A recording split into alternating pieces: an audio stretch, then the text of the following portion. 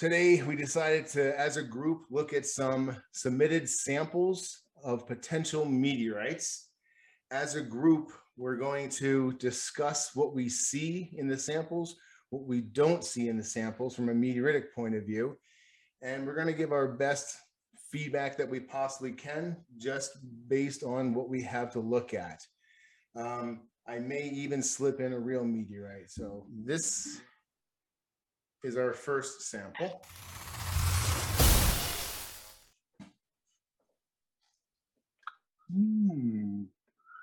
Meteorite. Oh, yes, definitely. It looks like maybe something. Yeah, it has absolutely no I'm not seeing metal. attraction. And they? It could still be a meteorite without being magnetic. It's got that fine grain, like maybe an achondrite.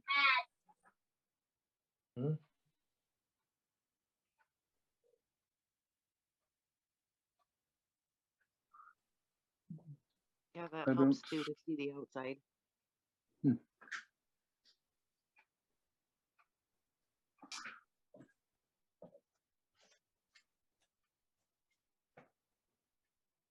When I look at this, my initial impression when I first saw it out of the bag was it has the texture or the structure reminiscent of a urolite. But then I looked at it and I see no triple junctions. I see sporadic. There's no alignment. There's no triple junctions.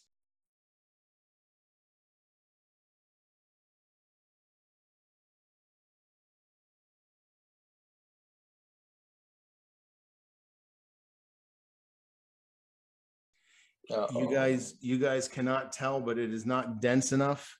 We just discussed Chris Monk cutting the densest urolite in the world. This would be the most non-dense urolite in the world. Is it slightly porous also? Are we just not seeing that because it's so busy? Yeah, a little. Yeah, as fine grained as it is, you would think it would be dense and heavy. Yeah, it is.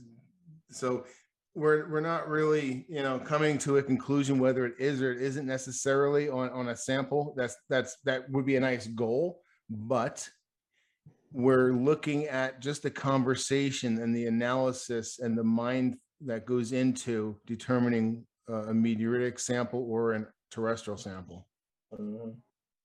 There was also just a really good point made in the chat that the outside looks exactly like the inside, and the inside exactly like the outside. Exactly. That is a really good point. Exactly. Yeah, and it should be said that that's our on-staff geologist who said that in the chat. Oh, Sure, I didn't know if you wanted to be mentioned or not. So yeah, no, absolutely. So one of the first things we look at is, obviously there's no chondrules or chondrule-like anything. And the texture of it is very, very even on the inside and the outside, and quite fine textured. I think that's probably a piece of,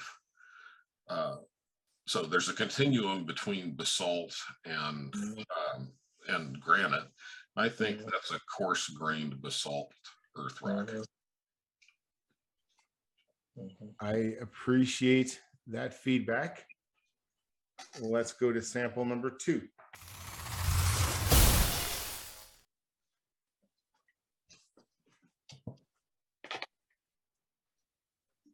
That's definitely a wrong. That's definitely a MeteorWRONG. Yes, a MeteorWRONG. And can you give us anything, other than a gut feeling? If not, that's fine. We like gut feelings. Well, it's not a gut feeling. It's just I've cut open a lot of rocks and I don't know what they are, but you see enough of them. that would be it. Exactly. That internal structure doesn't look like anything that's, meteoritic that I've seen. Yeah. It also looks different around its edges as opposed to the rest of the interior. Yeah, and some of that's weathering. Yeah, again, this one doesn't show any triple junctions. What's the magnetic attraction like? Absolutely nothing. Okay, yeah, this is that looks like a igneous earth rock. Yeah, let me show you what I think people are hoping that is. One of the unfortunate things about playing the Is It a Meteorite game when you found it is you're looking for things that it looks like. Mhm. You're Oh, hoping it looks like a laherzitic poikilotic shirkatite. Yeah. So what they're doing, excuse me, what people tend to do is they look for similarities rather than differences. Mhm. And those are not similar. No. And people do this, my rock is a meteorite because it looks exactly like one on the web. Even if you are looking at photos of real meteorites, you're looking at really low res photos and they don't have a critical eye. Mhm. So that was sample number The 2. build and the structure are definitely noticeably different when those are side by side. Yeah, I agree. And there's another look at the outside as well. Another mishmash. This is sample number 3. What do we see so far? Green crystals everywhere. Yeah, green angular crystals. Yeah. Ooh, that one's pretty inside. Mhm.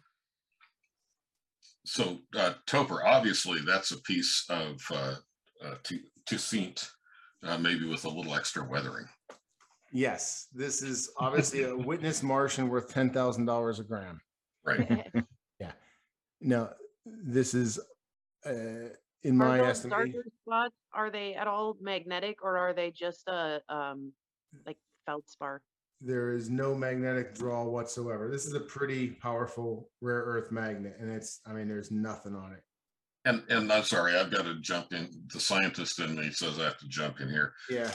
When we talk about rocks like this, and the common things people call them magnetic. Well, that it's not magnetic that we're looking for. It's how much does it attract a magnet. Sure. Mhm. Yeah. And what we're really looking for is magnetic susceptibility, if you want to get super technical about it. Now, if your rock could pick up paper clips, then it's magnetic. But Yeah. You're looking for ferromagnetism. Thank you. Yeah. I prefer the term magnetic response.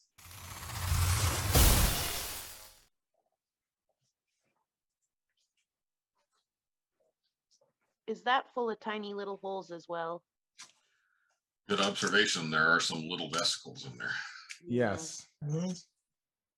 Those are holes. That to me says no way, Jose. Oh, we got another basalt. Yep, we're intelligent and wise to pay attention to those vesicles, those little holes right there being highlighted.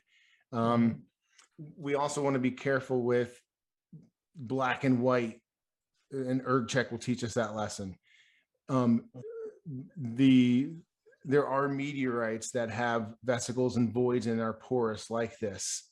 Zarev comes to mind. We cut a bunch of those at the Meteorite Mansion. See these pores right here. Or the air chocolate meteorite. Yeah, well, that's on the outside necessarily from the fusion crust ablation, but I'm talking interior. When you see them, it's usually due to a melt and quelching. So a rapid cooling of a melted rock, and that's what causes it in meteorites. Yeah, is that melt and quench? Yeah. Is this a meteorite though? No, a pretty green earth rock, I think. Yeah. All right, so here is sample number, I think 5.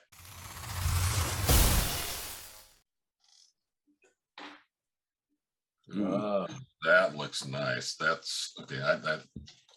I'll let other people talk.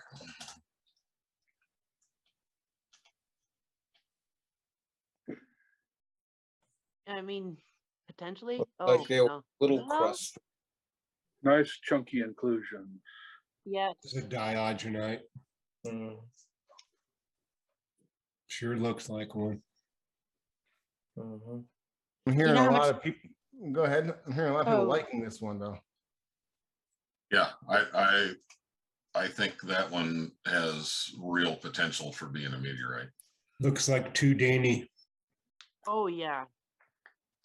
That's Well- a strong contender for diagonite. You guys are very wise. This is NWA 12953, my own personal classification of Yay. diagonite. And Wow. it's a rare diagonite because it has chromite in it.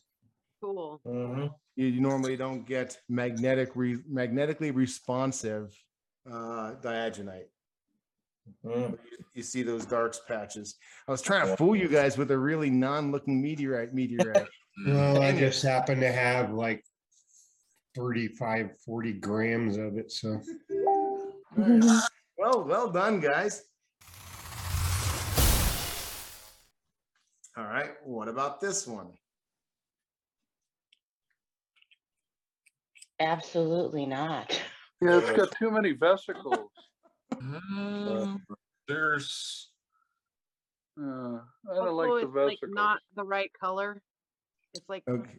It's green very brown. porous. Okay, so the color, the porosity. but Mhm. it's really hard to tell over Zoom, but that does appear to be metal in it, Yep. and it should have a pretty strong magnetic attraction. But it doesn't. But it does There's not. no metal in this one.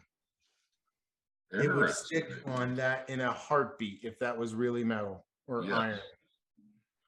So this is a terrestrial. Yeah, probably an igneous rock. But that one's certainly worth a second look. This one is worth a second look. Yeah. Well, I might I think this is worth not even worth throwing out in a trash outside. It's You just throw slingshot it- ammo. Yeah, it's harder when you don't have it in your hand. And Yeah, it's I just- understand. It's Yeah. it's a turd. Yeah. Oh, gosh. sure. From the outside, it doesn't look very A interesting. dog rocket. Yeah. Yeah, Powdered sugar on it. but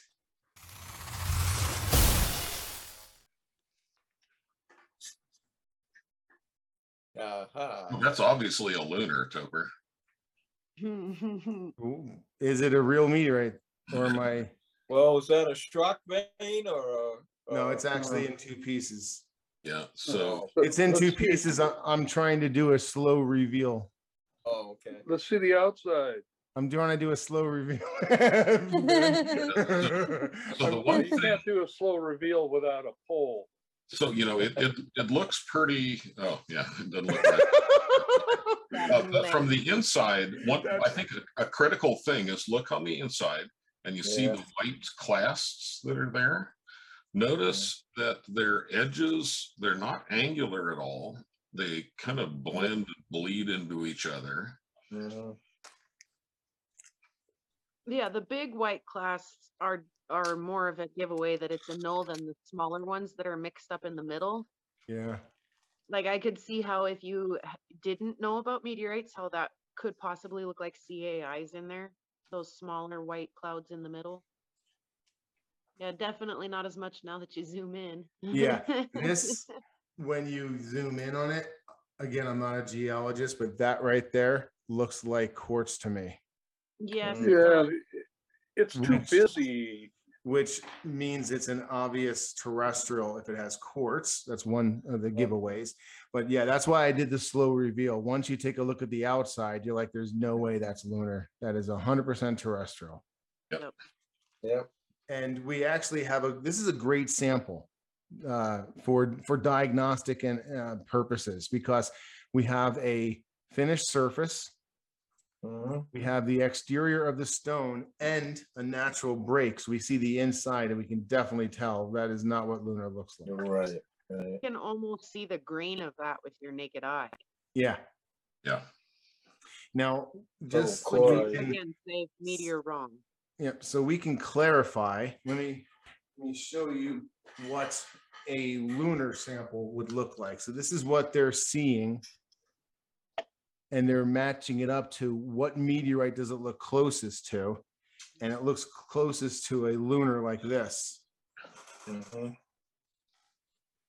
But as you can see, it's definitely not similar. You have rivers of melt in there.